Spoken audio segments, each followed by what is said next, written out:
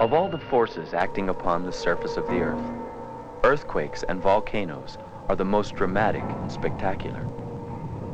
In newsreel scenes, we can see the violence of Mount Vesuvius in eruption. The energy released here in one day is almost that of the first atom bomb. In 1944, a wall of lava from Mount Vesuvius descended upon the town of San Sebastiano.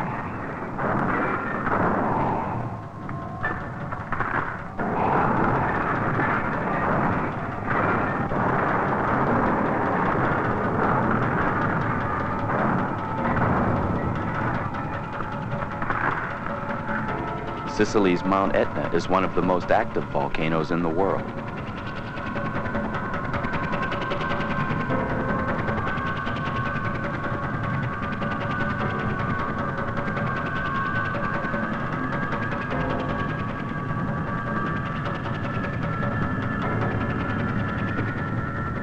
Eruptions have become major tourist attractions. However, lava flows such as this have threatened to burn several nearby villages.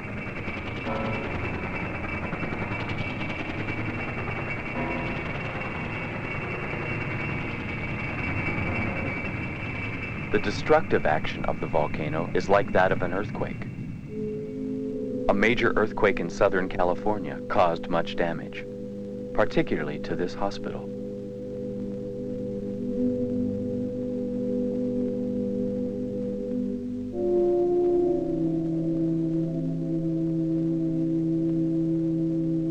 Earthquakes and volcanic eruptions frequently take place in the same parts of the Earth's surface. To understand why this is so, it is necessary to know how the Earth was formed.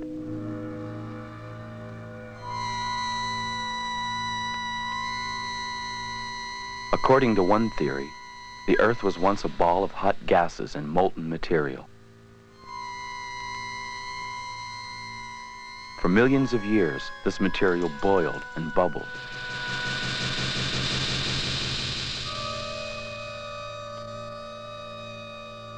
Gradually, it began to cool. As it cooled, the heaviest of the materials that make it up slowly moved to the center, and a thin crust of rock formed around the outside. The Earth, as it appears today, is the result of millions or billions of years of change. This is a diagram of the Earth as it might look if you sliced it in half. The Earth is made up of at least 3 different kinds of rock materials.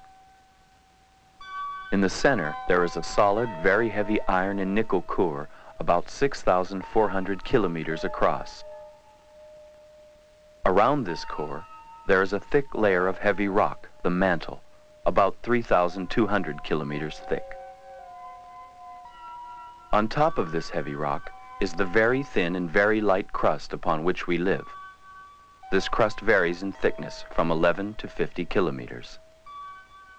Scientists believe that the Earth's crust is divided into large sections which float on the mantle. These sections are called plates. In some places, the plates move, and when they separate, new material from the mantle fills in the gap. When the material from the mantle cools, it becomes part of the Earth's crust. In other places, one plate overrides the other and pushes it down into the Earth's mantle. The black lines in this map show where scientists believe the Earth's crust is divided into plates. We'll use modeling clay to represent the Earth's crust and simulate its movement. Tremendous forces and pressures acting upon the crust may throw it up into folds like this. In this way, perhaps, mountains are formed.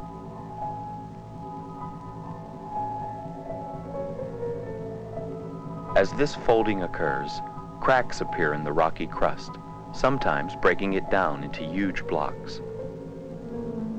Where blocks of earth move along these cracks, the cracks are called faults.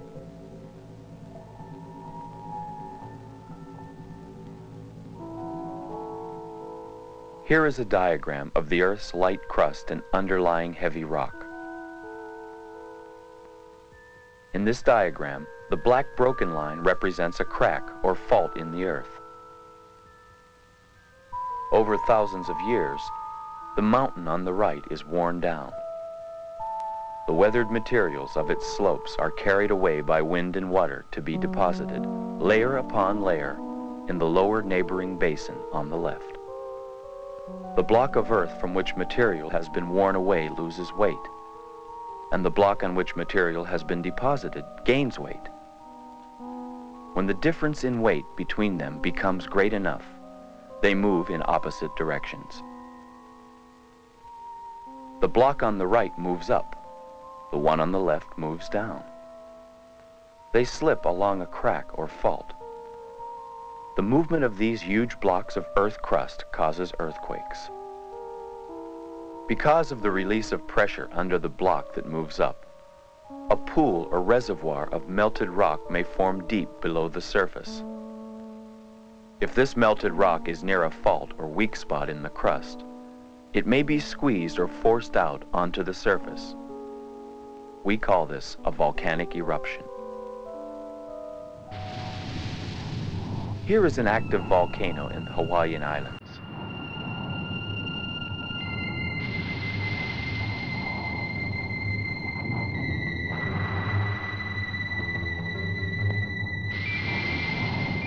Escaping gases hurl melted rock or lava high into the air.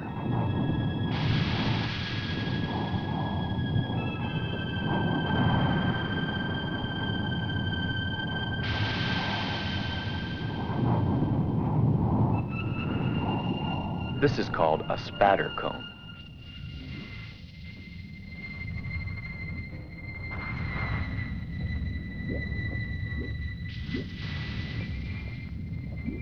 The temperature of this molten rock is greater than 1,000 degrees Celsius.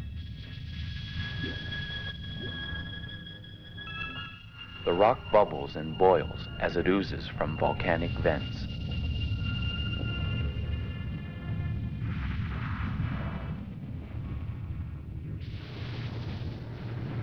Flowing lava destroys everything in its path. Grass and wood are set on fire by the lava.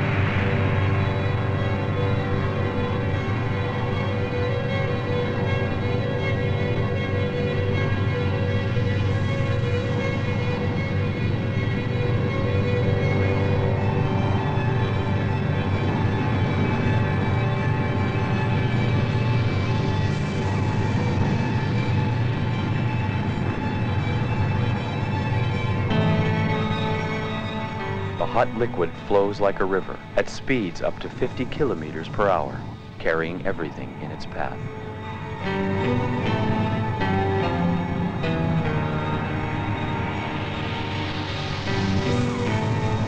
The river of white-hot rock cuts its own bed as it races downhill.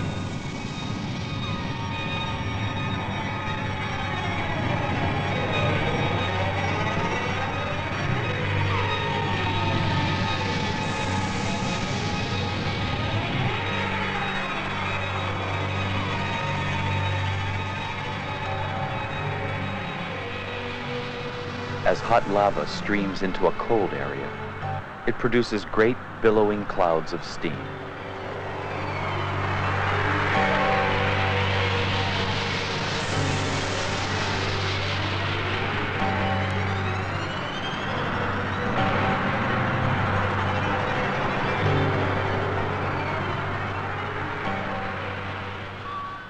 Many active volcanoes are found lining the Great Basin of the Pacific, forming a great circle of fire. Active volcanoes are also found along the mountainous edges of many continents. and on islands and mountains building from the floor of the world's oceans. We know that these regions mark places where the giant plates that make up the Earth's surface collide and fold as they move on the thin crust. A giant ridge in the Atlantic marks a line where the Earth's surface is moving outward on each side. It is along these lines that much of today's volcanic action takes place. Earthquakes are the results of movements of great blocks of earth crust along the faults. The resulting release of pressure may cause the underlying rock to melt. If this is near a fault or weak spot in the crust, it may be forced out to cause a volcanic eruption. Such action often takes place where the Earth's crust is weakened by the collision of the surface plates.